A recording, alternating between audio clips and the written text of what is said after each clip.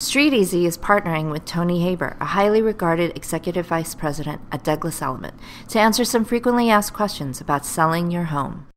How much value does renovating your home before putting it on the market add to the final sales price? I think you renovate it to live there, unless you're buying it for investment and then you renovate it to sell it.